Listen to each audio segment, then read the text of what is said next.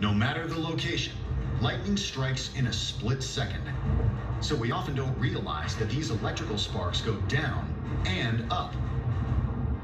In March 2018, a high-speed camera captures this remarkable footage over Johannesburg, South Africa. You actually do see the light going up from the ground to the cloud. This is just incredible. This ground-to-cloud lightning can appear as a tree-like branch sprouting from the tip of a structure. Or there's the more common single bolt, as seen here in Rapid City, South Dakota. Look how bright and beautiful and stunning it is. And so you can get kind of lightning that branches out a little bit, and then you can get one solid bolt too. When negatively charged lightning comes down from the sky, it typically strikes a positively charged object on the ground. These opposites attract, sending an upward lightning bolt or return stroke to the sky.